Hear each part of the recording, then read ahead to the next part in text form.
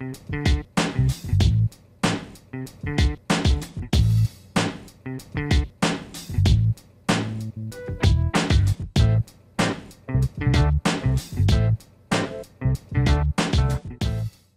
right, I think I just found it. So everyone should now get an alert that I'm recording any second now. I see the recording on the top part of my screen. Okay, so yes, just to kind of reiterate some of the learning goals for today's workshop. Hopefully after you leave, you'll be able to define the robot, the different parts of a robot and the control of them. We'll have a small introduction to some of the electronics in your Hadabot, and you should have a built mobile robot to find after this session. If we can go to the next slide, Carlotta. So I really love the question of what is a robot, and I'm really glad that I get to introduce my description of one, because I tend to be very broad in what a robot is. But so traditionally, robots are these mechanical structures that can function somewhat autonomously. And the word robot specifically became popular in Prague from the first performance of Karl Čapek's play RUR for Rossum's Universal Robots. And so this was a socialist story where robota meant menial labor from 1920. And, you know, today we see a lot of different robots in our, and even in our homes or in, you know, sci-fi or manufacturing. And so sometimes it can be hard to distinguish, okay, what is a robot? What isn't a robot? Is an autonomous vehicle a robot? Is a drone a robot? Is your remote control car a robot? I think sometimes these sort of challenges of defining exactly what a robot is can just become a rabbit's hole. But one of the things we can usually try to help focus are what is a robot is think about what does a robot do, or what do we want robots for? And so this is a term that Carlotta introduced me to, which is the 3Ds for robots. And robots are ideal for jobs or tasks that are dirty, dangerous, or dual. And I know that Jasmine talked about her work and thinking about where does AI exist alongside robots. And I think, you know, as a roboticist, it's great to keep in mind this. We want to try to create robots that can eliminate these sort of dangerous tasks, very dirty or dual, things that are literally back-breaking work. And if we kind of keep that in mind, we can work on creating systems that are helpful and useful. Today's workshop, I don't quite know if we're able to use a Hadabot to eliminate the dirty, dangerous, or dual tasks. I think it will be something fun, and we'll get to learn some of the concepts for how to eventually create a robot for doing these things. And so we'll talk a lot more on how to build it, what are its components. But, you know, one thing I do want you to leave this workshop knowing is that every robot is, you know, you can be a robot if you want it to be a robot, and they all are very different. And they'll have very broad sort of ways they can be used. And so we do enjoy trying to do this work, though, to try to eliminate the dirty, dangerous, and dual tasks for people. And this is a very cute Rosie robot. Cool. So moving on to, you know, what are robots classically made of? Usually when people think of robots, they think of these cyber physical systems that are somewhat autonomous. So it has some sort of body, and that body, it might have a brain or something that makes the body move.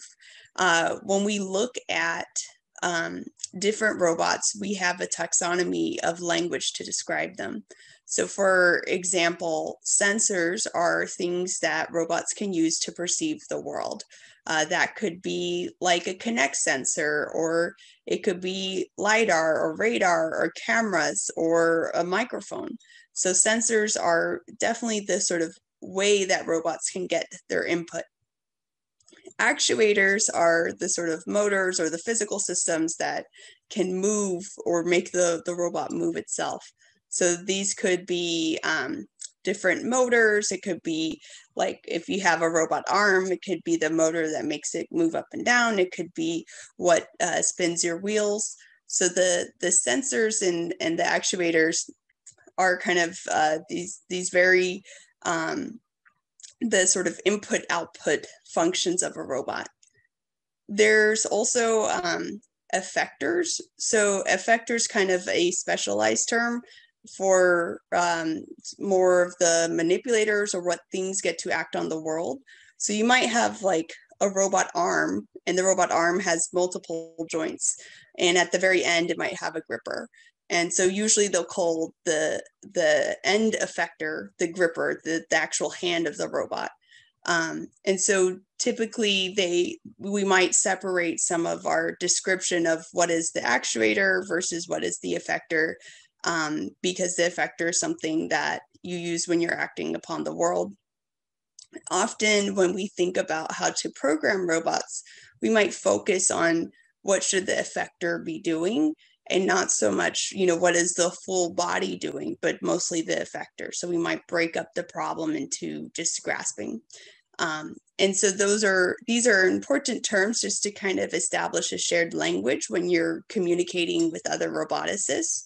But they also tend to be very broad as well. And so all of these different things that we talk about, just the effectors is like a huge body of research. There are hard grippers, there are soft grippers, there are vacuum grippers, all of these different types of ways of trying to have a robot pick up different objects.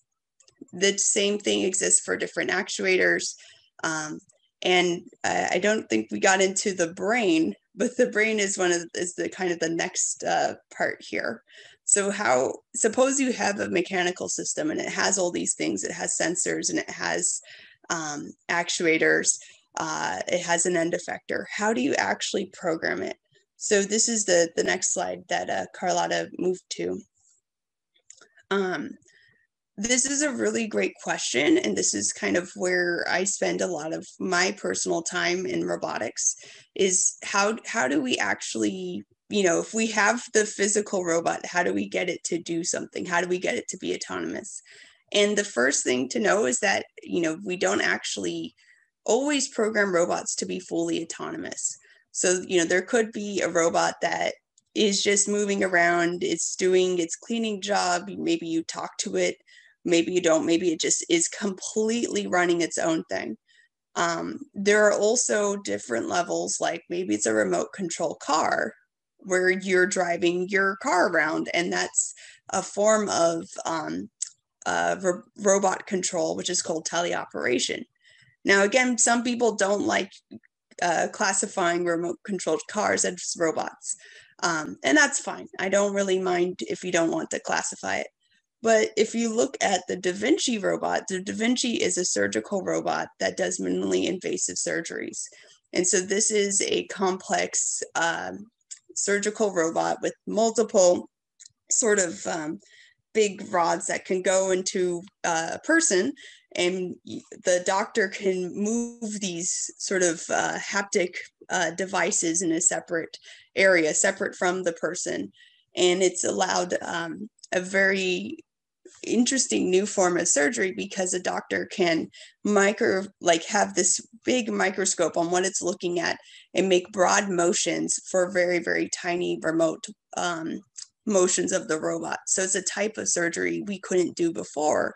And, I don't really notice anyone saying the Da Vinci robot is not a robot, but that is another example of teleoperation, where a human is, very much in the loop of saying, okay, how is the robot moving?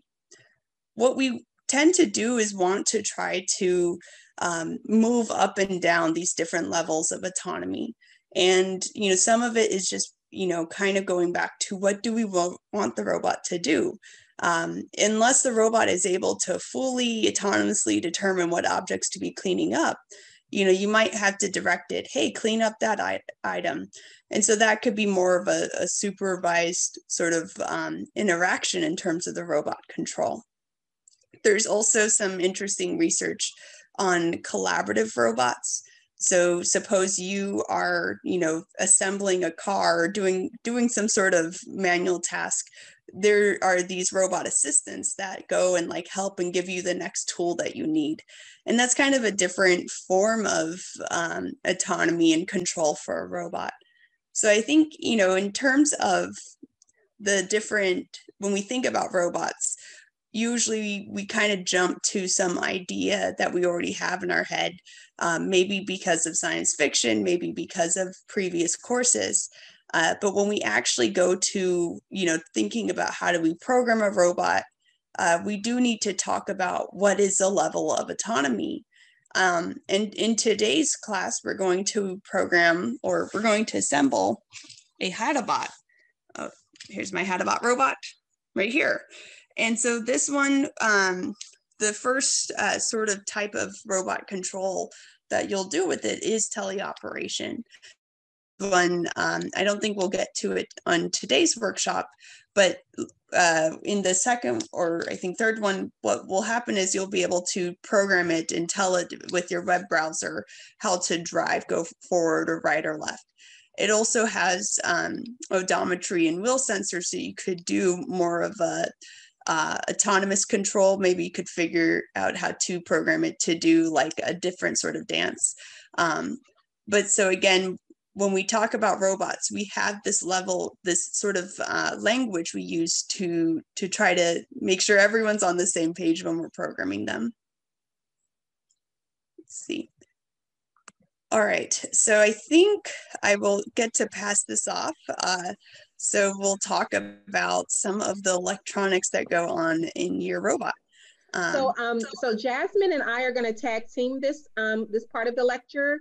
So yes. I'll let her jump in. I'll do the lecture, but let Jazz jump in whenever she sees fit. I hope Jazz is an appropriate nickname, because I do give people nicknames without their permission. I do apologize. Oh yeah, all the time. People do it all the time. So I'm used to it by now. So an electric circuit, because a big part of building your robot is you're going to have to do some wiring on a breadboard. I wanted to give you some basic introductory information on an electric circuit. I'm so glad that Aquata is here and is an electrical and computer engineering like me. So this is going to be way too low level for you, sis, but just roll with us anyway. So a basic electric circuit is out in your house like a light switch, right? So you turn on the switch and the light on or off. So the way that we do that in a basic circuits course is we use this model here with a battery, a resistor, and an LED. So as long as you have that closed loop with the wire, electricity is going to flow. And the current is going to go from the positive to the negative. And as long as you don't have the LED leads reversed, the LED will turn on. It has a diode in it, so it's like a switch that opens and closes so that current only flows one way. So this is the circuit that we usually show when we first teach people about electricity. What you're going to do when you build your robot, though, is you're going to build this circuit or something similar on a breadboard. The breadboard is also called a proto board, but it got its name because originally people used to actually build circuits on a breadboard. So over here is the exact same circuit that I showed you on the previous slide, where we have a switch here to turn the light on and off. We have a battery, we have the LED, and there's a resistor right here. And all of these wires connected with the thumbtacks close the circuit. So as long as that switch is in the closed spot, the LED turns on, or you can open it up the other way. People don't actually build circuits on breadboards anymore. They build it on proto boards, which are called breadboards still. So what these drawings here are showing with the circles are things called a node.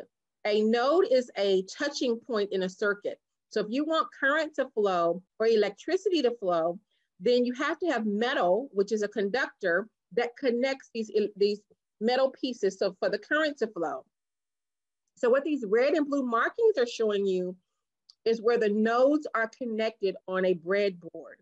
So if you were to open up a breadboard, what you would see inside is these metal prongs, and they're connected in these rows in the middle and these long columns on the side. And any element like a resistor or anything else that you put in these, current's going to flow and you're going to have a connection point. Your breadboards that came with your robot look like these two pictures at the bottom of the page. You have a large breadboard and a small breadboard. On the large breadboard, you have a red and blue rail along the side. So what that means is anything you want to touch, you put them in the red row or the blue row. And in the middle, you have the rows that go the other direction, like columns. So anything you would want to touch has to be in the same 5 nodes, okay? So you're given diagrams and pictures to build your robot. As long as you follow those diagrams, everything will be touching, but we wanted to make sure you understood how the breadboard is actually connected to make the circuit pieces touch each other. So here's a very simple example of building a circuit on a breadboard and showing what happens to turn these LEDs on and off. Give me 1 second because I forgot to turn the volume on when I did the sharing. So I gotta go find that screen again.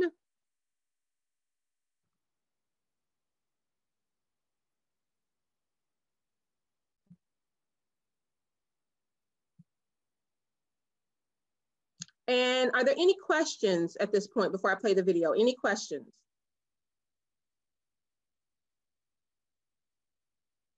Okay.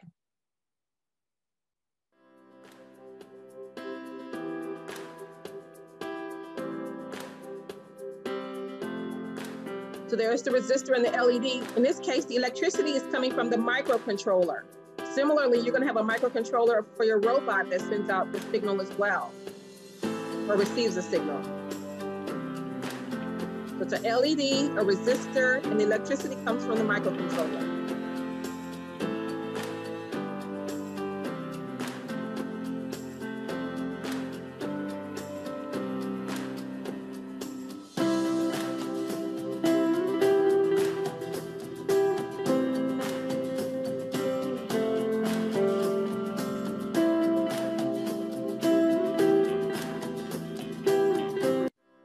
So I'll stop it there. So I'll stop it there. But the main thing I want you to get from that is instead of a battery, now you have a microcontroller that can either read in electrical signals or send out electrical signals for turning on an LED, for turning motors, or for reading in sensor data like encoder count or IR data or sonar data. So in your kit, you are going to have the ESP32 microcontroller, which is the brains of your robot. So there's a lot of connection points on here, and based upon whatever devices you have connected for your robot, it either sends out analog or digital information, or it will read in digital or analog data. So the difference is digital data is just zeros and ones, or 0 volts and 5 volts. Analog data is any value along a real number line between 0 and 5 or 0 and 12.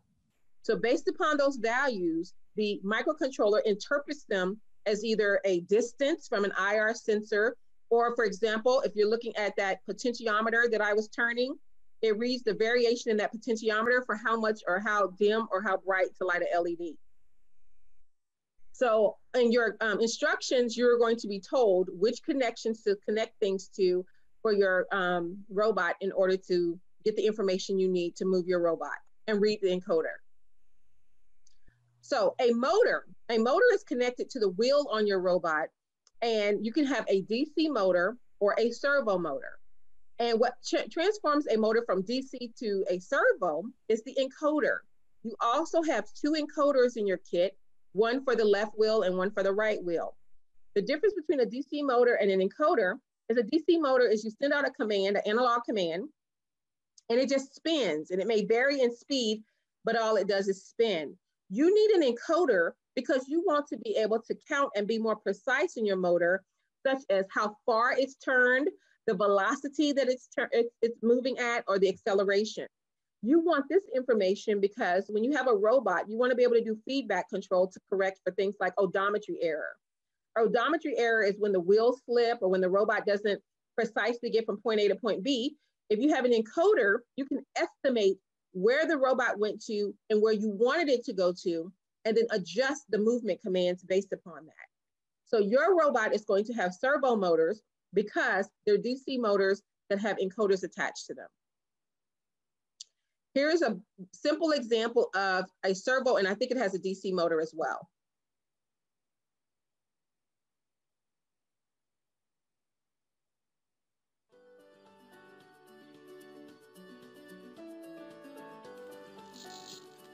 So servo motor, like I said, you can move to a precise location, like we're doing here with the potentiometer and the servo motor. Whereas if it was a DC motor, it would just spin and you can't stop it at a certain location.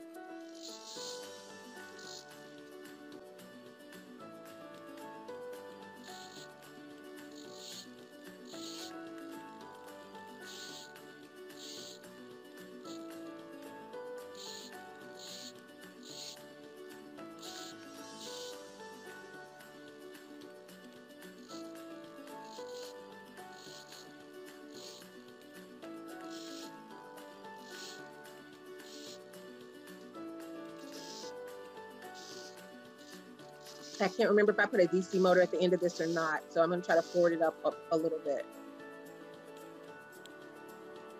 That's actually a sonar there. You don't have a sonar in your kit. That's something that a lot of robots have on them for distance sensing. So this one, I'm showing that the sonar sensor is actually affecting the light. Yeah, I don't think I had the servo motor in this one. So I'm going to forward this a little. Notice there's sounds. I feel like Yeah. at some point you can classify the sort of motor just by the sound. Yeah. Or also what's wrong with it. If you break a servo, it will make this like really fast spinning sound. Absolutely. Were there any questions so far about any of the parts in particular? And remember, you can always type in the chat if you're shy and don't want to ask out loud. That's what I do with my students. Blink or blink twice if you have a question, but you don't want to ask in front of your buddies. Okay, because I know when I first started learning robotics, one thing that helped me, kind of make sense of, all these parts coming together. Carlotta mentioned circuits and having the microcontroller similar to as a brain. And one thing to kind of compare that to, that's probably one of the most efficient systems that we're modeling robots after, is the human body. Our human body is a full circuit. We have a sensory components or modalities like touch, taste, eyesight, and our auditory senses. And, all of that information gets fed back up to our brain, which is the microcontroller of the robot, right? And as far as these signals that get processed back out, and we call them efferent signals, they get processed back out through our central nervous system to control our motor capabilities and how we move and how we physically interact with our environment. So if you ever get lost with, maybe I'm teaching what are the components of any robotic system, just remember the human body and how you can go about that. And also, in comparison to, these motors and encoders that Carlotta just mentioned, there are also other robots out there doing motor processing in a variety of different ways. One example is with some robots that I've had to work with in the past called neuro robots, which are robots that behave as if they have a central nervous system. So they do a lot of processing with neural information as if you and I have them. So the modalities that we work with are analog information, like Carlotta just mentioned, where it's just very continuous. It's not as discrete like a light, on and off light switch, so to speak. So just be mindful that, the basic components, you have your sensory information, your microcontroller as a brain, and then your output, and the circuitry goes along with that. And it could get really fancy, but, just remember the basic fundamental pieces there. Thank you, Jasmine. One thing I do when I teach my students is I tell them that the intelligence of your robot is tied to the quality and quantity of the sensors.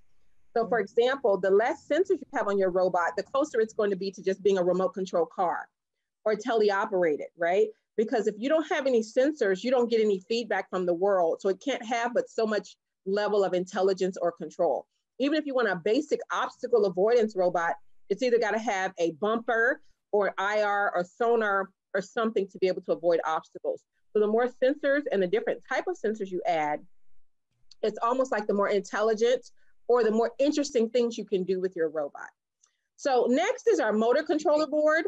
The motor controller board is because typically the current that comes from a microcontroller is not enough to power boards or power a motor. Motors need a large startup current. So you're normally gonna have like a motor controller board or an H bridge or something like that in order to manage the signals to and from the motor, and also to amplify or get you enough current or voltage to get it spinning. So you also have a motor controller board in your kit that you're going to wire up. And based upon adding the operating voltage and the ground and the commands on the input, speed, and direction, this dictates whether your robot is moving forward, backward, spinning left, spinning right, pivoting, etc. So here's a basic example of a robot where we're setting different commands to make the wheels move, and the lights are representing forward, left, right, and reverse.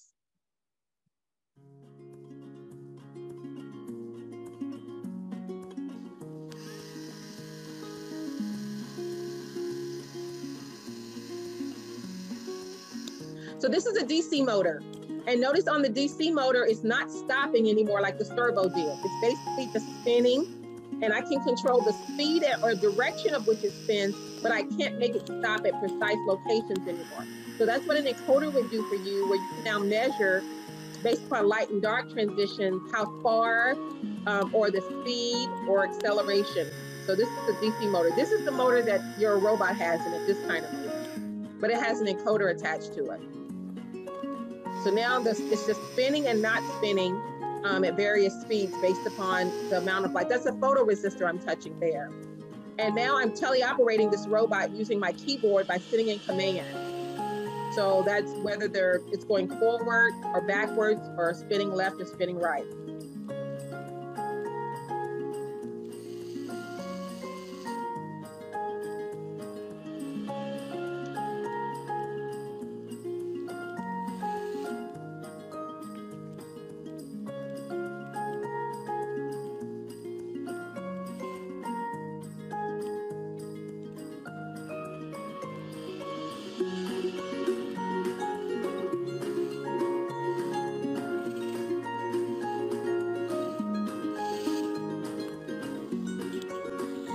So now this is a very basic robot. It's a very cheap robot, as you can tell, but it's doing random wander, and it also does obstacle avoidance with sonar. So that's what I'm showing here, is that when it detects something by the sonar, it's trying to avoid it. So you'll see the wheels change direction, trying to back up from the obstacle. And now I'm showing the same thing on the floor, where it's detecting something, and in theory, it shouldn't hit, but this is the only sensor this robot has, so it is going to hit sometime.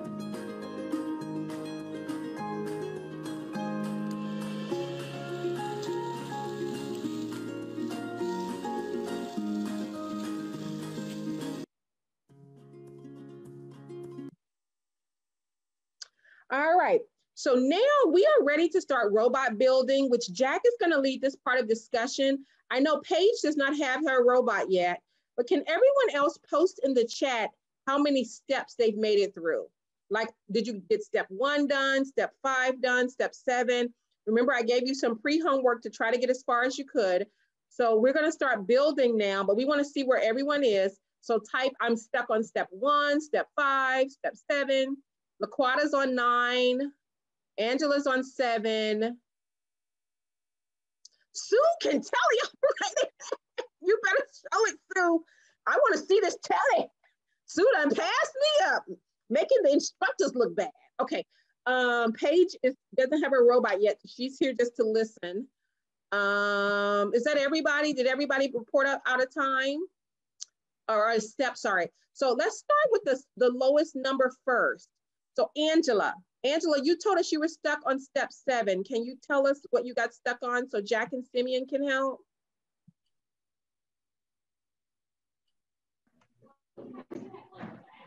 You said, I'm sorry, can you repeat the question again? I think you told us that you got stuck on step 7, right? Yeah. Can you tell us what it is? Because we want to try to help you. Let's see, let me go back. I'm going to open up the website too, so I can have okay, yeah, that'll help a lot. Yeah, let me open up the website. Maybe you can see it. I'm not sure, but this is where I'm at. Okay, looking good, looking beautiful. I'm getting there. Okay, did you have a question for us? I'm sorry. Did you have a question for us? I just need help. That's all. I mean, Okay. like I said, this is my first time. So. No, that's fine. We got you. We got you. What I'm going to do is I'm going to walk through these steps and you tell me stop when we get there, okay? Okay. So did you peel the sticky film off of the breadboard at the bottom? So that's taking this part off here. You did that. Okay, check. Yeah. Don't stick it down just yet, but you already stuck yours down, so you must be past that point. Yeah. Note the two mounting holes next to the word top. So that's in this picture right here where my cursor is. Jack, you can jump in whenever you want, by the way. So you stuck this on. Hold up your robot so we can make sure this is stuck on in the right spot. I hope so. Hold it vertical for it. Yeah, straight up and down. Jack, does that look right to you? I can't see. It looks reasonable. I can't see anything wrong with it.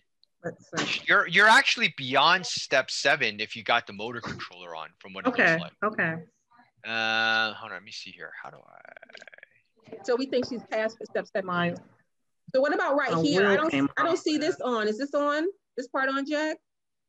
Can we flip it underneath? Can you flip up your robot for us, Angela? Oh, great. Okay. So we need some work here, I think. Yeah, we need a lot of work, yes. Okay. First thing is there a way to make the video screens a little bit bigger? Yeah, let me stop sharing.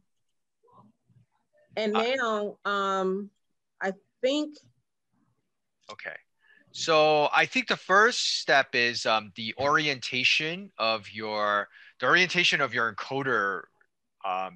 The encoder boards they're not on right. So we might want to use this image here. Hold on one sec.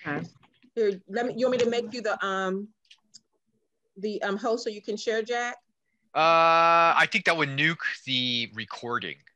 It might disrupt it. Okay. All right. So how you gonna do this? How you gonna do this? I typed in the image JPEG. So if we go there. And let me go share it. And then I'll share it. Sounds great. Okay. Might have to be a little scrappy here, but we'll get through it. All right. So Angela, can you see that picture? So first thing we want to do is perhaps unscrew. If you want to unscrew your encoder discs, you got your encoder discs at the bottom here. So take those off right here where I'm pointing with the cursor. Yeah. There's the disc. Well, you might want to just take off the board. I'm sorry, I'm using the wrong description here. So unscrew the board. Where I'm circling. Take this off where the cursor is. For both of them. Yeah. And if you have the discs in there, you might want to take them off. Well, maybe you could just leave the discs on, actually. It's probably not a big deal. So you're going to take this chip off and take this chip off. Do you have a screwdriver handy? Okay. Give me a second. No problem. Okay, and while Angela's doing that, somebody was on step 9. Did the person on step 9 need help, or that's just where they were? That's just where I am. I got it. Oh, so you're just moving on, LaQuatic. So just keep the train moving and then let us know if you need help. Yeah, I pretty much got it. Okay. LaQuata, how long did it take you to get to step 9? Probably 30 minutes. 30 minutes. Oh, that's wow. Yeah, I started like LaQuata, right before class was supposed to Angela, start. stop listening to LaQuata. You're at a different place. Okay, We're doing no comparing.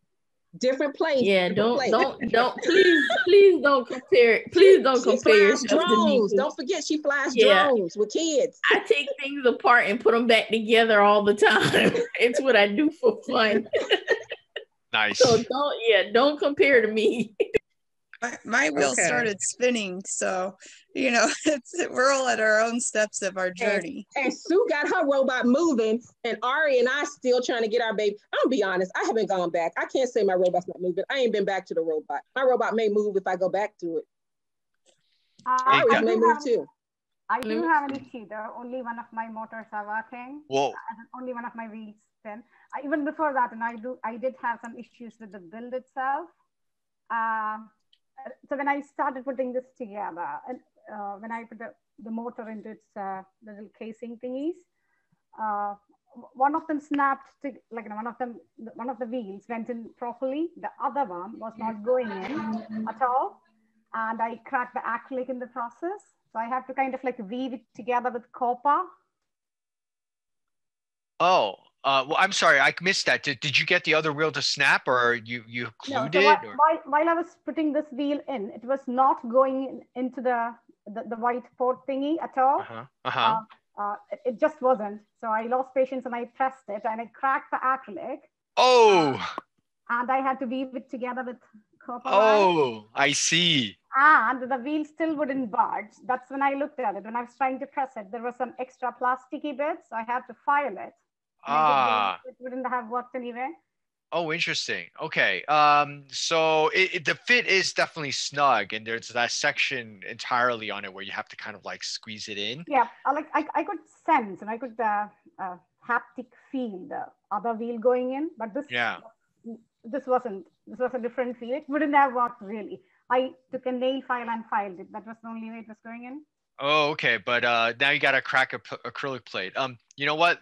Drop me a note afterwards. If you're motivated, you could replace I'll send you a replacement plate, and you can basically have a non-broken robot. I really appreciate that. Thank you. No problem. So Sue, did you get both motors to work? So when you teleoperate, does it actually move, both motors move now?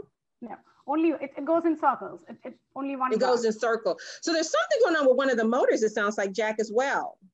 Yeah, maybe I'll send you a replacement motor. Maybe as you were squeezing it. I did check the whole thing. You know, I tried to debug a little bit, and I think like I can't find, and it's definitely not the electrical connections. You know, and I don't know, like, what can go wrong. And it's like, you know, is my understanding right that the PWM is going from the microcontroller to the motor controller? That's right. It's the signal is definitely going from the microcontroller into the motor controller. So, I think generally all the participants sort of has exemplified a point about robotics is the physical aspect of building a robot, even with such a simple robot like a Hadabot, is non-trivial. So all you guys working through it and pushing through it is definitely a show of grit and perseverance, and it's a requirement as a roboticist.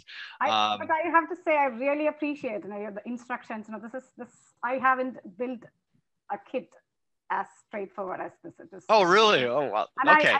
I built it with my 7-year-old son. It took a bit longer because he was eating my brains. But even then, it was like really enjoyable. I really enjoyed it. Oh, thank you. Well, for what it's worth, I am in the process of actually revamping all the instructions to make it even easier. And this way allows you to debug stuff along the way. Specifically things like after you put it together, oh my God, only one wheel turns. What's going on now? Hopefully that'll be solved with the version 2 of the instructions. But for your specific problem, I think one easy way, one is if you wanted to, after this, or even during this workshop, if you wanted to take some pictures and just email it to the group, or, you know, I don't think it's an easy way to hold it up into the camera for us to see. I could try to debug the wiring on the fly and make sure it's not a mechanical. You can share files in Zoom. There's a file option. So if Sue has a camera that can try to take photos of the wires, sometimes I find it's hard to take photos with of the wires. It can be difficult. Yeah. But we can drop files in here. Okay. The other test is to swap the motor wires. So you have one motor wire, if I remember correctly. Yeah, I can do that, like between the left and the right. I can try that. That's right, and then you could test. So then if the other motor spins when you do that, then you know it has something to do with maybe the interface, or maybe you misplugged it in the ESP2. It's just another data point. It might not, if it doesn't move, it still might not tell us. Well, if it doesn't move, then it might be the motor that's broken. Angela, how are you getting that those 2 chips off? Oh. Okay, they're off. Okay, they're off. All right, Yes. Jack, what's next? Oh, Angela. Okay, so I think the easiest way to do this is to orient it. Let me see. I have 3 different variations of Hadabots built at various stages for this workshop here. If you grab one of them and orient it in a way that it represents what it looks like, grab one of the chips or the IC boards and orient it in a way that it looks like what you see in the image and or on my screen, and align the holes correctly. Then you could just screw it in that manner. So will I use this one? Oh, so you took everything apart. Okay. So the first thing is, let me see what you have. What about your robot? What does your robot look like at this point? Great.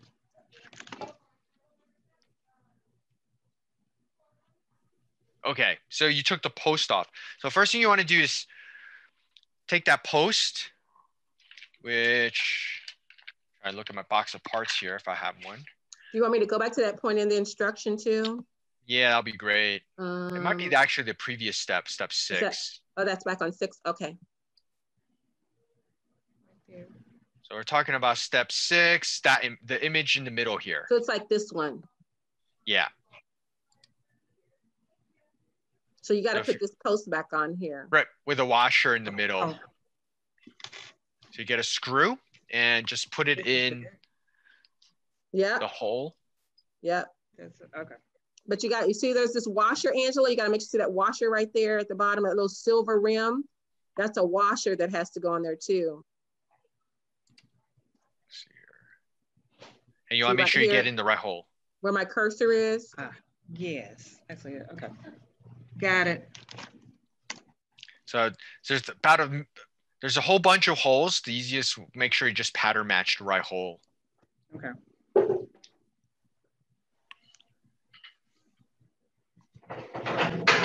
Okay, let us know when that's through. You actually don't even need a screwdriver for this. If you hold the screw with your finger, there's reasonable amount. We're not torquing this thing so that it can handle any sort of significant torque or anything. So you should just hold the screw in and then take the post and screw it in while holding the screw. It should be sufficient. You don't need a screwdriver. I have like permanent cross patterns tattooed on my fingertips from cheating.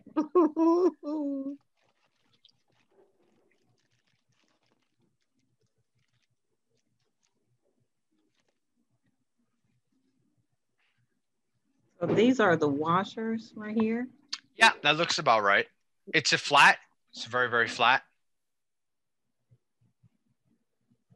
And you're going to slide one of them on the end of the pointed out part of the post. Yeah. And then drop it in the hole.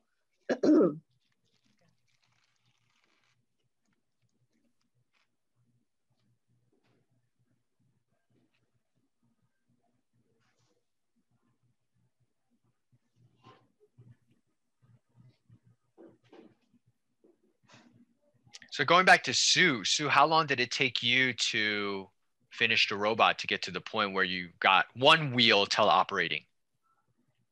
So as soon as, I think the first time I put the firmware in, so I started as like completely new Hadabot, completely new software stack, that flow of things. And I usually like work on a Windows 10 laptop. So I also had the step of the USB, Ubuntu Linux booting from USB. Oh, and that worked for you? That worked well? That had issues, and I'm writing and I'm composing a list to send back to contribute back, saying what issues I faced in that process. The Windows and the Linux thing, there are some extra things I faced in terms. So that took a long time. That was the biggest step. That took me like 2 hours to get that Linux set up. And maybe the firmware, it was quite straightforward. I didn't exactly time it, maybe like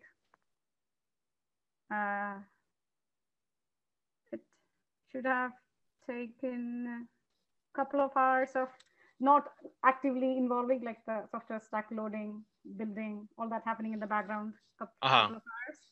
Couple of hours. Yeah, the first firmware went in, and when I started, on its own, it was just going around in circles. I suppose because only one of my motors was working. But at the time, I thought it was programmed to go around in circles, like I told my son. That's the initial firmware, maybe. Uh-huh. But then, yeah, then I started the teleoperation bits, and there were a few other. I think there were some. I had to upgrade or missing a few packages, and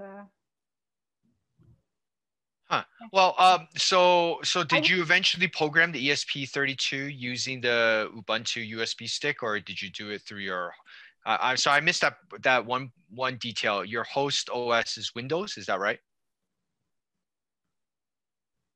I am programming it through the Ubuntu running USB. on a USB stick. Oh, okay. So you did get it to work eventually. Yeah, I did.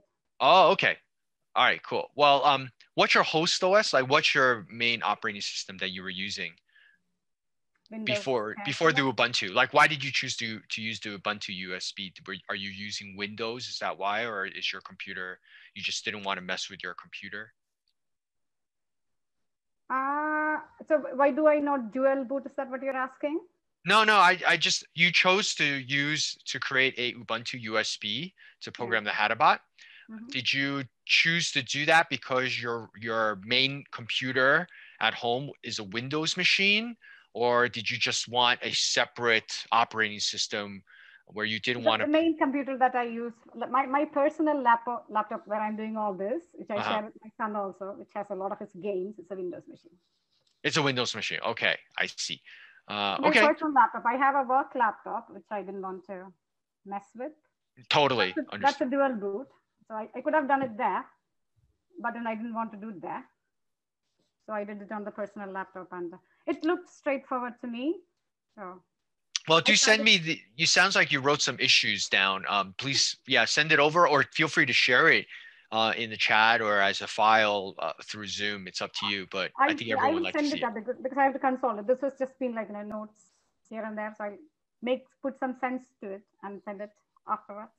That'd be great. Thank you. And we'll try to figure out why it only goes in circles, because you're so close. Despite the fact that only half the robot works, you're like 95% there. Yeah. So I was going to ask that. So I'm not entirely sure what pictures I am taking. Are you trying to match the wire colors? So is that what I'm? So there are two wires coming out of the motor. Yeah. And well, actually, I take that back. There are two sets of wires coming out of the motor controller board. So let me go to the step. So basically, the motor wires plug into the motor controller board. That bit. Is that what I'm? That's right. Let me pull up something here. So we're all talking now. Let me know, Jack, if you need me to change to something. Yeah, I will.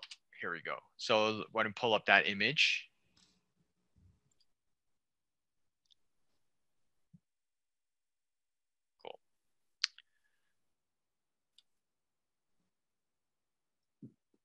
So I put an image up in the chat for the wiring schematic.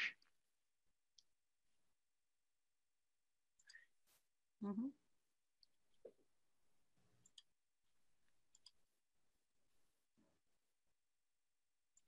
Yes. And if you're in that image, which has a blue frame around it, from the motor controller board, the blue motor controller IC board, from left to right, the wire colors for this particular wiring, your colors may differ because everyone's wires, everyone has different sets of colored wires, but it's green, orange, black, red, white, yellow. For those who can't see color clearly, let me know so I could use another description. But the green, orange is the control wires for one set of motors, and I believe it's the left one, but I'm not quite sure. For this particular exercise, it doesn't really matter. But just know that the green and orange are for one set of wheels. The white and yellows for the other set of wheels. And you notice how at the other end they're connected to the microcontroller board via the two small breadboards on the bottom. You just want to swap the connection. So you want to connect the green where the white is. And let me make sure I got this correct here. You want to connect the green, right? Okay. Where the green wire connects to on the bottom, you want to swap it with the white. And where the orange is connected, you want to swap it with the yellow.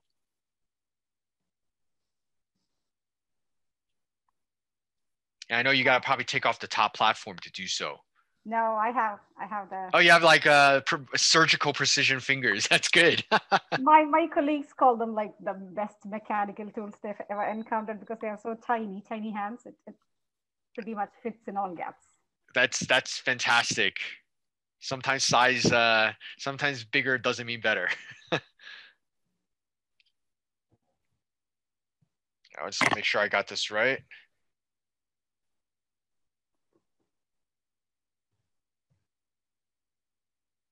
Yep, okay. And then if you do teleop now, you might have to power up your software stack and set up, make sure your IP address on your computer hasn't changed, et cetera, et cetera.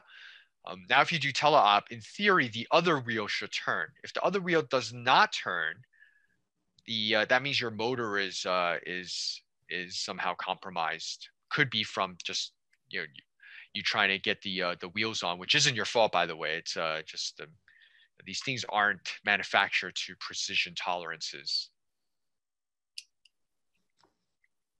But why don't you figure that out, and let's ping back to Angela. Well, let's ping back actually to Laquata. I think Laquata, how you doing?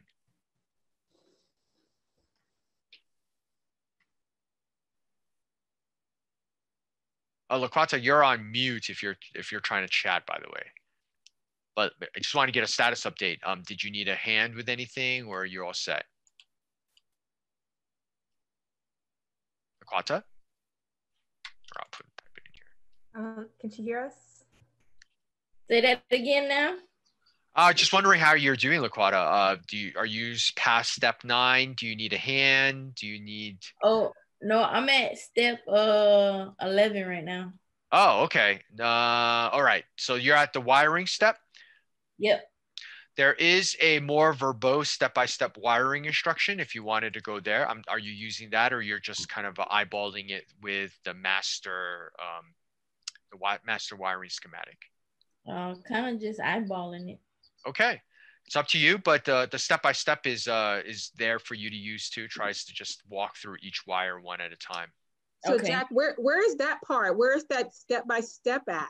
It's at the second section. If you look under the separator, if the instructions above seem too high level and you want a more handheld wiring experience, click here. Oh, okay. Okay, I see. Okay, I got it. All right. That's so a good point. choice. Maybe I should probably make that a little more visible.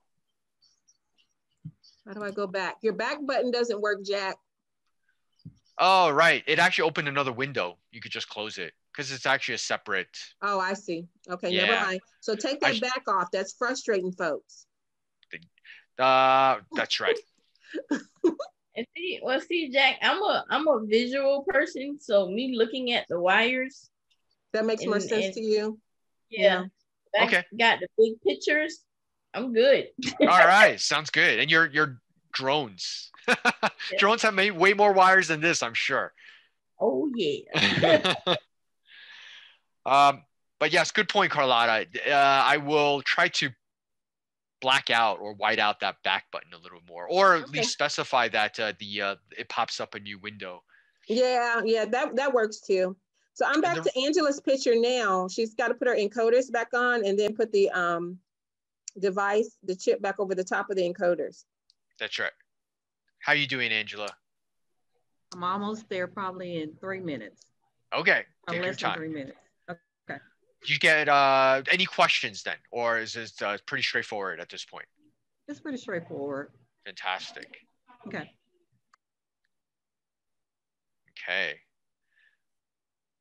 So I think that's everybody. So Paige, I know you don't have your robot, but are you following kind of along okay? I think so. everything looks, I'm also a visual person too, so everything looks pretty straightforward. But if I do have questions, and when I finally do get my robot from the post office, is it okay if I can email, I guess? Me and Jack. You can email me and or Jack. If it's more building stuff, I'll forward it on to Jack to help you though. Okay, all right. Thank you so much. So I'll make sure to keep in touch with you both. Okay. Oh, thank you. You have the tracking number. I took a quick look. It does look like it's just stuck somewhere. Yeah, it's just stuck somewhere, and I have a couple packages like that. Like I just received a package today that I've ordered about a month ago. Wow. So, Okay. so yeah. Well, we are going to have a follow-up software workshop probably. So ideally, if we could try to get your robot in and you can get it all built by that time that one happens. And that was a more detailed discussion of ROS and how the teleoperation works. Oh, that's exciting. Yeah. Yeah, I'll be looking forward to that. So that should be fun. So hopefully I'll be all ready by that time. Okay. Great. Okay. I think Sue had an update. Sorry to interrupt. So I switched the wires over. The other motor is turning. Is turning. It is. Only one. Only one. It's going the opposite direction. It should go the opposite direction. If you foot forward, it'll turn back. If you go back, it turns forward. Is that right? Yes. Okay. Yeah. All right. So interesting. But the other motor is not spinning. The other motor is not spinning now. As in the motor, which I think was broken, is still not spinning. Oh, I see. Okay. Right. All right. Yeah, the motor's broken. The motor's broken. A couple of things. The motor is likely 90% chance it's the motor is broken. Mm-hmm. The other things to check is the connection into the motor controller at this point. You just want to jiggle it to make sure it's not the connection that's the fault. And also there's the very, very unlikely case the wire is busted, but most likely it's the motor. And it's the same motor you were trying to squeeze the... Yes. Do you hear it turning at all? Let me try.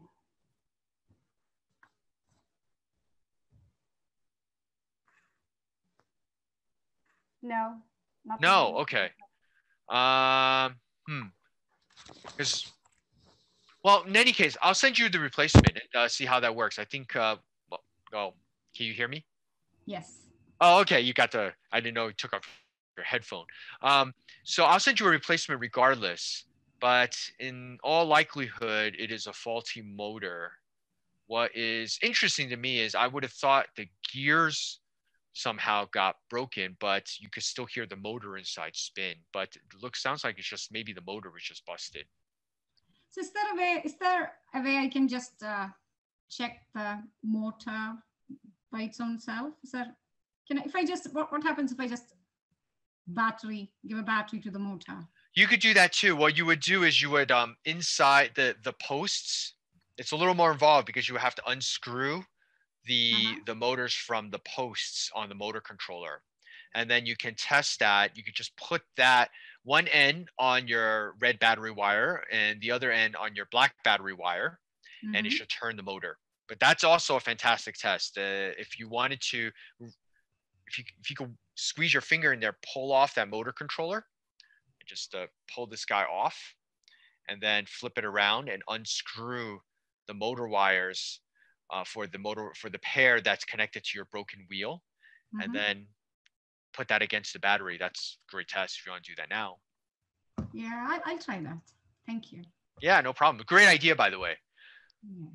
Let me see what your background was. My son's idea. My son's like innocent idea, which I thought was very cool. How old is your son?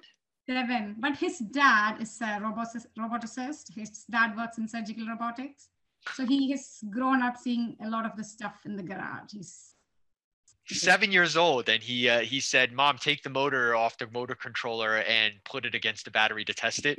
because all his Lego usually gets into some shape and it gets connected to these tiny motors connected to like batteries with sellotape moving around like Lego shape. So it's a funny household. It's pretty fantastic. He's very precocious. That's amazing. But I thought it was out of the world. That it was such a simple fix from his simple mind. It was cute. Sometimes the simplest solutions are the most non-obvious ones. So Sue, if you want to give that a try, go for it. It's a little more involved, but hopefully, in the meantime, I'm gonna ping back to Laquata. How are you doing?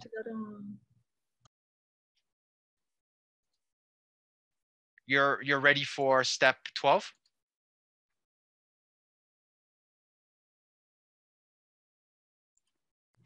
Yeah. Wait, so Laquata, I assume you're ready for step 12 or you're okay?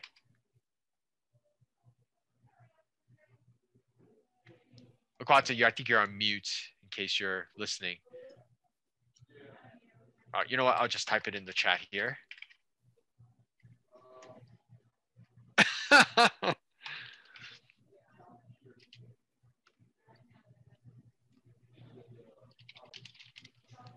Okay. And Angela, how are you doing? Good. I'm ready. You're ready. Can we see it? The maybe upside down view to make sure it's oriented in the expected manner? I hope so.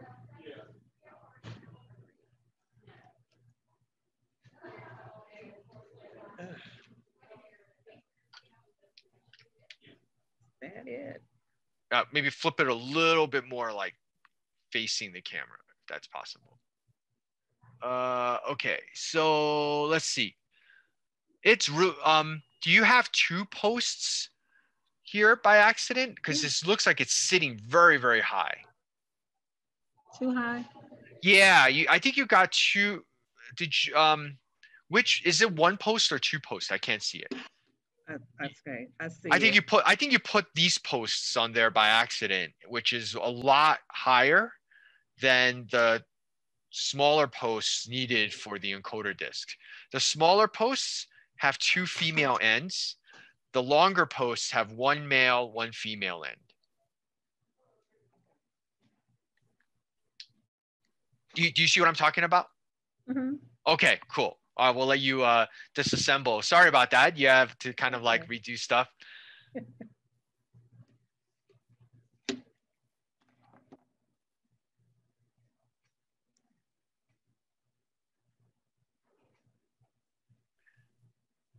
In the meantime, any of the facilitators have questions or comments or want to sort of jump in with anything?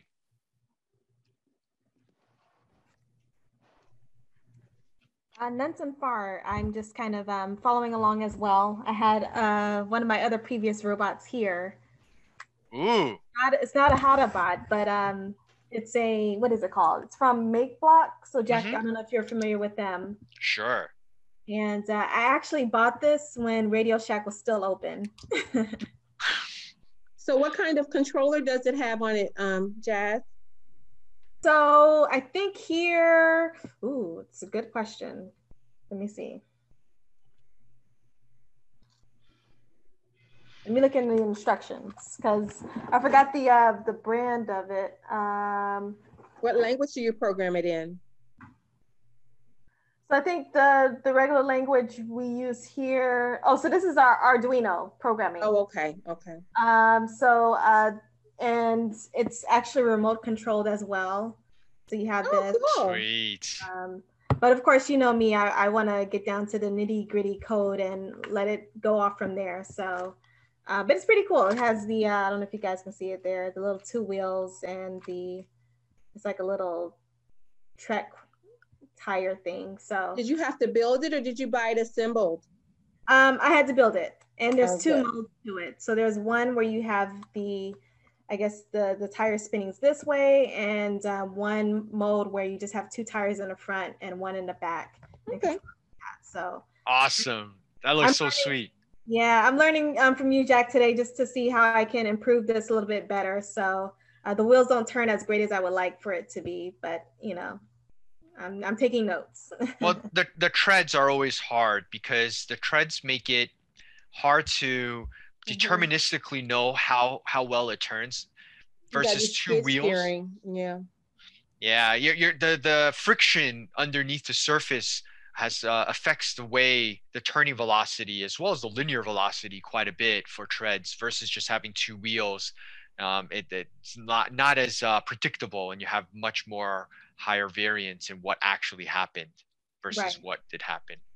Okay. Are there sensors to let you know how fast the treads are turning, or is that just not?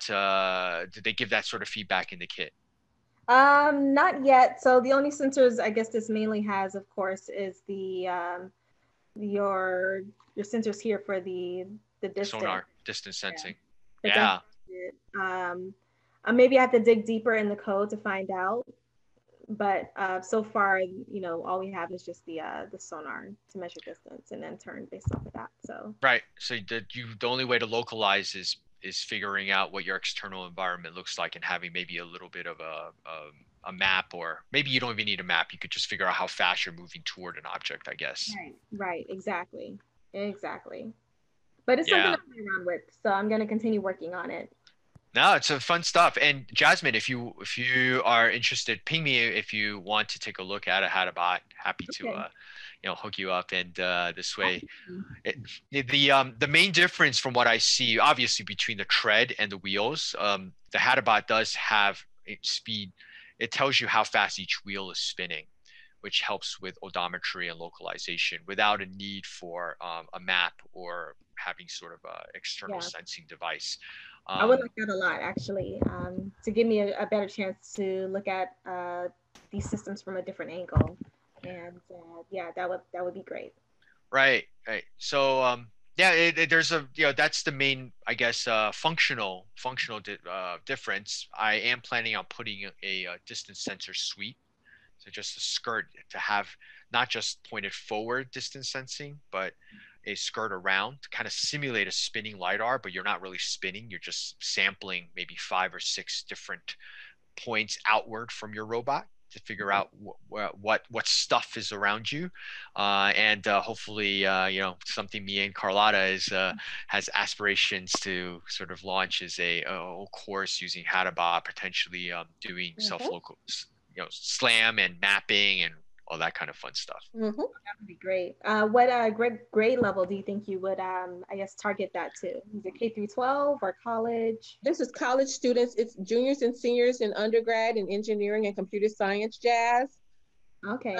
For K through 12, my gut is sticking with Arduino. I think ROS is a little bit too high level for the K through 12 level. I know they can do Arduino. I've done Arduino with K through 12 before. I think ROS is a little bit much for that age group. Okay, so when you guys definitely get launched up with that programming for college, definitely let me know. I think I may know some university partners who may be interested in incorporating that in their. Jazz, that's in awesome. the chat, I'm gonna send you the link to some of my materials so you can take a look at them. Okay. Okay, great. Carlotta, I think some of the introductory material that you have will be fit for K-12. Maybe not K to 12, maybe like 9 to 12. K. Yeah. or it could be Sue's 7-year-old.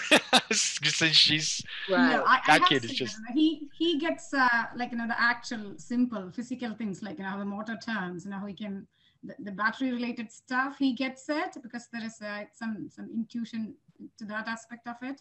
But the software stack, I don't know. I just told him it's magic. It's magic. It is magic, actually. If that is going into his head anytime soon. It's not. I don't think so. I think maybe high school. I don't know.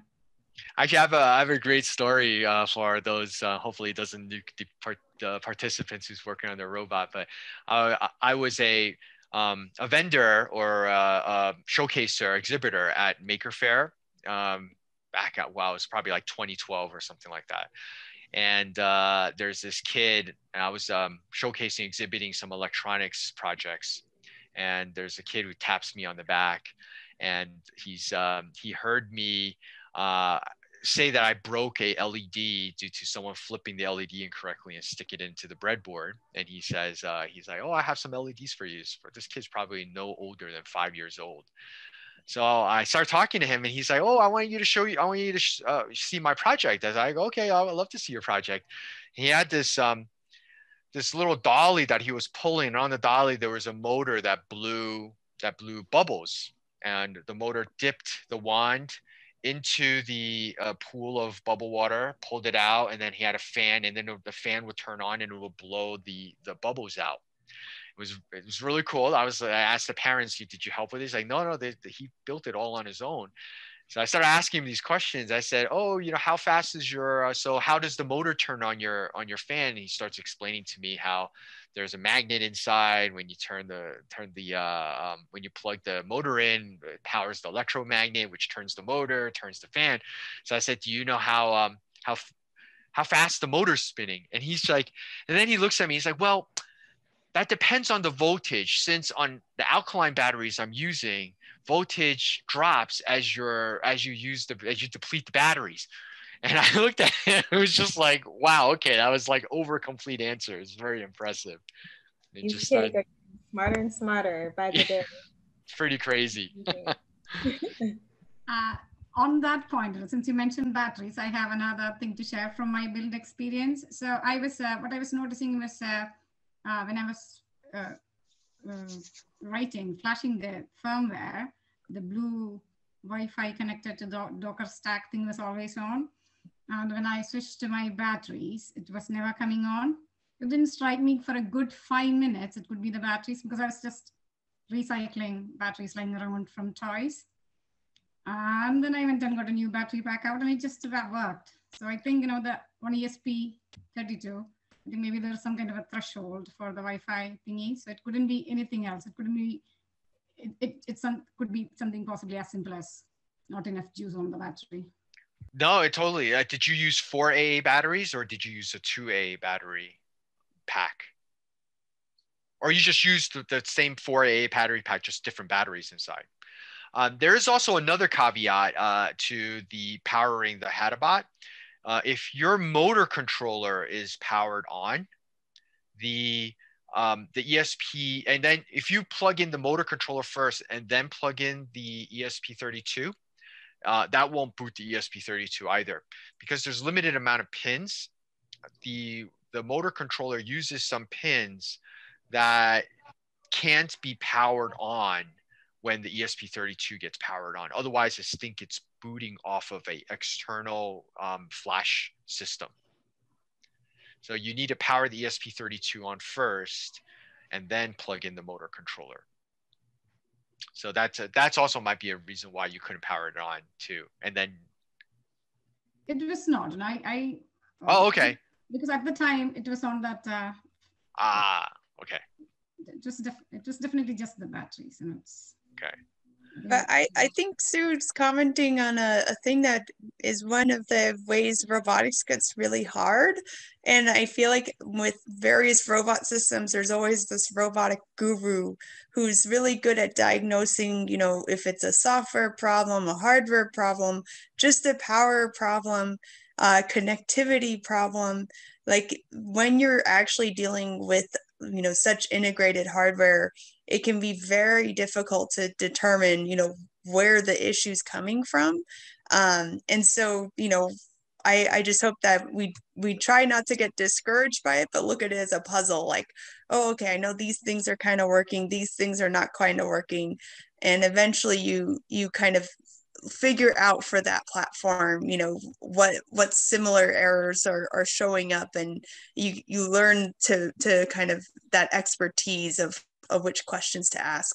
But it's persistent, even in very I was working with a robot that was built by, a company you purchase. It's very expensive. There's tech support for it, like one of those robots. And I had have this similar issue where it turned out I had put it not on the dock correctly, so it wasn't fully charged. And that was the issue. It wasn't like any of these other problems that could possibly be the problem. And so it is kind of one of those things where I think maybe you end up with like a checklist of like, is this working? Is this working? And you also usually need a friend or a rubber duck to explain like, okay, I think this is what's happening, or this is what's happening. But it's a very common challenge with robots is just all the different ways that problems can arise. The most common mistake in my circuits class and in my robotics class is circuits class, they forget to turn the power on. Robotics class, they forget they need to recharge the batteries. And when the robot starts doing goofy things, they start changing working code and messing with the hardware, when if they just swapped out the batteries, the robot would have worked. Because they just forget to charge them overnight. The batteries start dying and the robot starts doing goofy stuff and they start changing working code. Well, this code worked yesterday. Well, then don't change the code, change the battery. Yeah, the reason I noticed this was because it was just like a debug. It was powered on from USB, and the Wi-Fi was on. The moment it went off the USB, it was off, and I really thought like, it's just possibly a power issue. Oh, that's great. It's, as I mentioned before, the simplest solutions sometimes are not the most obvious. So yeah, now we all know. You're right. I mean, that is very true. Like we've been saying, robotics combines several different fields. So first of all, that idea of being able to, troubleshoot on the different levels. But then talking about very simple solutions, I found that, for example, when I'm working on something in the lab and maybe I just made a change and it's not working, sometimes it's as simple as restarting your system. So now, I mean, for a while, you made a change and it's not just working. And you thought this was the change that was the solution. And like Carlotta was saying, rather than continue, messing with the code, sometimes it's as simple as changing the battery, restarting your computer, and everything works. Yep. Actually, it was funny. My son is learning to code. He's in third grade, 8 years old. Not as precocious as yours, Siri. He's but he was. I heard him through distance learning in the other room. He's talking to his teacher through Zoom. That the teacher's trying to explain to the class that it's being frustrated comes with the territory of coding and engineering, and sometimes the exercise is to calm yourself down and try to, in a procedural manner, figure out what the problem is. And then he basically unmutes himself and he starts telling the whole class, it's like, yes, my dad codes and he gets frustrated a lot and sometimes uses very adult words to express his frustration. He's like, threw me under the bus. Oh, wow. That's so observant. That's beautiful. I find it funny, Carlotta mentioned, if the code was working yesterday, swap out the batteries. I had the opposite problem where I got my code working on a dead battery. And so when I swapped out the batteries, the robot went far too fast. Oh, that's true. That's interesting. So I had to if you get your code working and the robot's dying, that's also a problem. Yeah. We've had the problem where students will do the lab in their dorm room and get everything working and then come to class to demo and it doesn't work. And I'll say, well, does your dorm room have carpet? And they're like, yeah. And I'm like, the robots are calibrated for your carpet. They're not going to work the same on this floor, So you got to think about things like that. And these are the sort of the various different parts that, roboticists have to think about when you're bringing together a project. Being able to keep some of those things in mind it's part of what makes the field both, complex, but also fun when you get it working. The payoff, so to say, exciting to do. Amen. On that note, how is everyone doing? Angela, did you Finally. Okay, we're so the posts, these posts you're using, the brass guys, Yeah. I think you're using the long ones. Uh-huh. Or how many are there? Like each one, is it just one there, or did you stack two of them? Here's one, but the length on yours is really long. Yours is sticking out to about here versus down here. So I just use the short ones? Yeah, you have to use the short ones. The short ones are those are the right ones. So you need to. So Angela, if you look at Jack's hand, hold up your robot, Jack.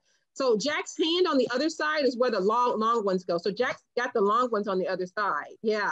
So it's the short ones you want on the bottom, and the long ones are going to go on the other side where Jack's hand is.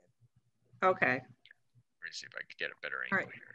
Give me 5 minutes. We got 5 minutes. No problem. Why before you put the encoder board on, show us the post, and we'll give you a thumbs up and thumbs down to make sure you got the right post. All right. Laquata, how are you doing? So you're on mute, by the way, so I can't really hear you. But let us know if you're doing okay. I suspect she already made her robot fly. She added some drone wings to it. It's not flying yet. Maybe, a little bit later, I might put some propellers on it or something. That would be awesome. Those drone wings. How are you doing though? Is going well? Any questions? You need any moral support, technical support? Oh no, it's going pretty good. I think this would be a good activity for our engineering 9th grade students. So we might be trying to talk about something for this summer. We have a virtual summer camp with the school system, and they've asked me about working to do programming and robots this summer. So I think this would be a pretty good activity for them as far as robots, because I'm getting tired of the Vex robots. Let's see them one more time. Yes. What I do like. Sorry, go ahead, Jasmine. Oh yeah, the Dex robots. I never heard of those. Dex, DEX. They use them for first robotics. Yeah, first robotics. I saw them for the first time in a competition last year. I think a website in the chat for you for that. Okay, thank you. This one, right? Yeah, I'm so tired of them. You're looking good. All right, sorry, Jack. Go ahead. My apologies. Oh no, Laquata, we should definitely, if there's any way I can help with your efforts, definitely connect. And more kids building robots, the better. Angela, let's see. Sue, did you get to try that, just putting the motor in the battery? Yes, I did. And as a control, I checked the other motor also. The broken motor is broken, the working works. So I missed that. The motor is broken. So the broken one, that doesn't turn on just with the battery. No, it still doesn't turn. As a control, I tested the other motor. That turns. Okay, so you knew it wasn't the battery. Okay, so I will definitely send you a replacement motor then. Thank you very much. Yeah. No problem. I'll send you 2 just in case. Maybe just an extra Hadabot. That way her and her son could drive them around. In a swarm-like manner. I can give him the broken one and take the new one. Yeah. Oh, we don't have to be that harsh. No, it's for him to be able to learn, Frustrate him with just one motor. It's an under-actuated control system. The son will have a very hard time learning how to drive that one. But if he solves it, then, he's ready for most robots.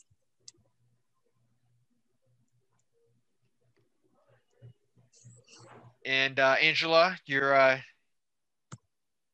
almost progressing. There. All right. Paige, do you have any questions? Again, I know you said that you were doing okay, but we sort of move forward a couple of other steps. Maybe you flip through some of the instructions. Yeah, I've until I get my hands on it, I'm sure I'll have like a ton of questions when I actually get a hold of the robot. But I believe Carlotta brought up a great point that I was actually going to ask about, because I guess when everything is assembled and we make sure everything's working, I have access to hardwood floors and carpet. So I was like, oh, is there, how much do we have to account for that and the friction, or is there a sensor that we just have to adjust? So I was just about to ask about that. So Paige, the for the Hadabot, it doesn't move very fast, and it's got a reasonable amount of weight from the battery pack pushing the wheels down into whatever surface there is. Assuming your hardwood isn't waxy slick, they both should be adequate. There shouldn't be any issues with either surface. Oh, well, I should say that I'm assuming your rug isn't one of those really fluffy, looks like cornfields type of rug. Mm-hmm. If it's just a very, very short type of felt rug, then they both should be roughly equivalent in terms of capability for the robot. Okay. Yeah, I think that's just like one of my main questions, because I was just thinking about that. I was like, should we have to account for how much friction is do the wheels have to adjust to? Or? Well, the main issue with friction is slippage. So there are wheel sensors. The encoders detect how fast the wheels spin. But if you had, say, a very, very plush carpet where the wheels can't get enough purchase or any friction, then the wheels will spin. And the robot will actually tell you that, oh, I'm going whatever, half a meter, 1 centimeter per second or something like that. But you're actually not going anywhere because the wheel's just spinning in place. Right, yeah. Now, with that said, as an advanced capability, that is the sensor setup for the current Hadabot that you guys have, which is the base kit, with the future range sensing sensor where you can shoot out distance sensing capabilities, you can actually detect the slippage as well. Because what would happen is your wheels are spinning, but your range sensors say that nothing is changing in your environment, and you can deduce that perhaps the robot is just spinning in place and it's not really doing anything. That's an interesting one. Mm-hmm. And for a self-driving robot like a car, they have GPS signals to let them know as well. So let's say you're on ice and you have a Tesla or some other one of these self-driving cars. The wheels might tell the computer system that you're going forward, but the GPS says you're still staying in one place, and that's how it also detects that it's just spinning in place. Okay, that makes sense. That makes a lot of sense. So while they're building their robots, I have a question for the facilitators. Do you think there will be a time within our lifetimes where these robots will have emotions and feelings? I think with AI, they could simulate emotions and feelings. They're probably never going to completely get there with AI and machine learning. They may get close. But I don't know if we're ever going to have a Rosie necessarily, like a maid in your house that simulates enough emotion and feelings that you're going to like fall in love with it, like in the movies or anything. Yeah. I mean, there's also the uncanny valley where if it starts to become too human, like it creeps people out. So I don't think we're going to necessarily get there. Yeah, they did a survey asking people what do they think of robots, and they said if it looks too human-like, then I guess avoid it. It is really creepy. Actually, hold on one second. Very creepy. So Jazz, to answer your other question, is my daughter has participated in VEX and FLL. So she's built both. What's that? Join us, Jack. Have you guys heard of this book? I don't know if it's probably flipped backwards. Life 3.0. Being the Human in the Age of Artificial Intelligence. It's a great book. It talks about the questions that Jasmine just brought out. Sort of, what about AI emotion, AI intelligence? What does it mean in the future of humanity? It's not sci-fi. Does it mention the singularity? It does, and defines a whole bunch of milestones in AI such that everyone's on the same page, and then it sort of dives into the pragmatic considerations of each of them, and it avoids controversial questions like, is it good for AI to have emotion? Is it good for an awareness in a robot? And it tries to distill it down more into pragmatic considerations, like what does it mean for humanity, and how can humanity deal with some of these pragmatic considerations, like an AI that decides to destroy the world or help the world, or whatnot, or the shades of gray in between. An interesting question, though, is because, and this is why I think education is important, educating the people about, which is part of what I do, machine learning and robotics and all of that. Would we really, I'm not talking about just roboticists, but even the general public, are we knowledgeable enough about what is happening in robotics, AI, and machine learning to be able to tell the difference between actual emotions and simulated emotions, and things that are even just hard coded, because exactly. It's like, think of Arthur C. Clarke's third law. Any sufficiently advanced technology is indistinguishable from magic. And one way to think about that is that, if you don't know what is under the hood, you basically think it is magic, right? And so it might be possible to convince a large swath of the population that machines are developing emotions when they're actually not. And that's just another thing to think about. Right? Do you know they recently had this scandal where people were using AI to make profiles on like dating sites that people thought were real? I posted it on the BlackInRobotics Twitter, where it was like an algorithm that was just making generic beautiful people and having people match with them, and they weren't even real, using AI. Oh, wow. Yeah. So we have about 10 minutes to the end, and I know Jack wants to propose a schedule for our follow-on software session. So I'm going to share my screen again so that we can talk about that, because we're 10 till the hour now. So Carlotta, did you want to share this? You said you were going to share a screen. Should I wait for screen sharing, or should I just propose, or did you want to You can go ahead and propose. I'll put it up, but yeah, you can go ahead. So at the end of this session, in theory, you guys should have, all the participants should have had made great headway into building the robot. Me, Carlotta, and the rest of the participant team is invested in getting you to fully build the robot. So don't hesitate to reach out to any of us. Probably it would eventually funnel to me. So if you wanted to email directly to me, that's totally fine. And feel free to do so to help you finish your robot, or if you have any parts that need replacement, I'm happy to support you there as well. After you build the robot and get it to operate in a telepresence manner using the instructions on the website, you would have, in theory, completed the software stack setup, as well as being able to flash your ESP32 firmware. The follow-on courses, the follow-on workshop that we would love to offer the participants here is a ROS Introduction to ROS Programming course after that.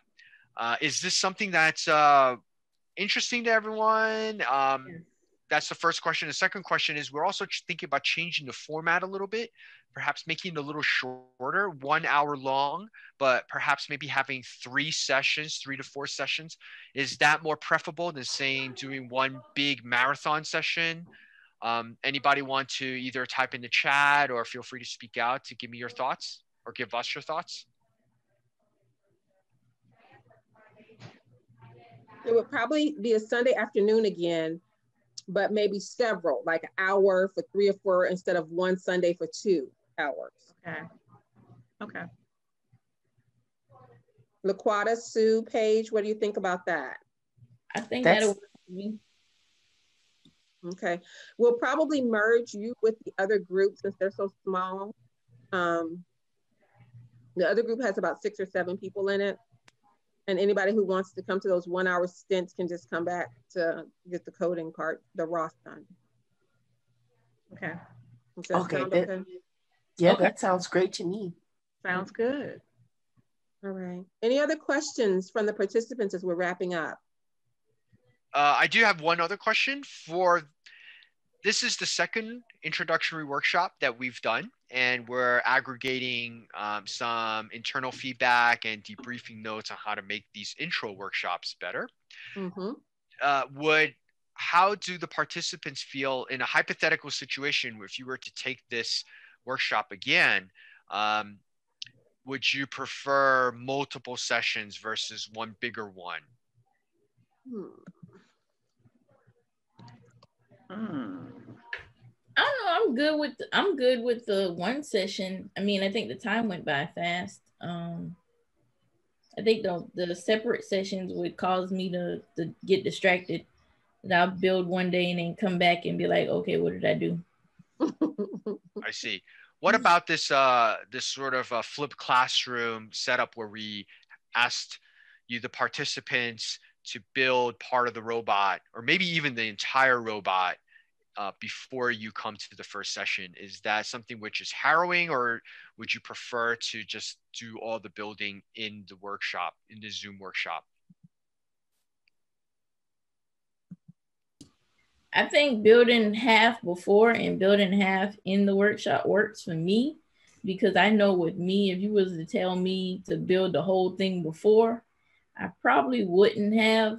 But like you told me to build up to a certain step before, it made me rush to go ahead and build it before we got to class. Versus so because I don't want to be the only one that's not at the step that we were supposed to be at. Overachiever. I'm kind of competitive too, so it's like, no, I gotta have steps 9 done because they said 7. So I would say building half and then doing the rest it works for me. I want to tag along with LaQuanta. Is it LaQuanta? Yes, I want to tag along with her.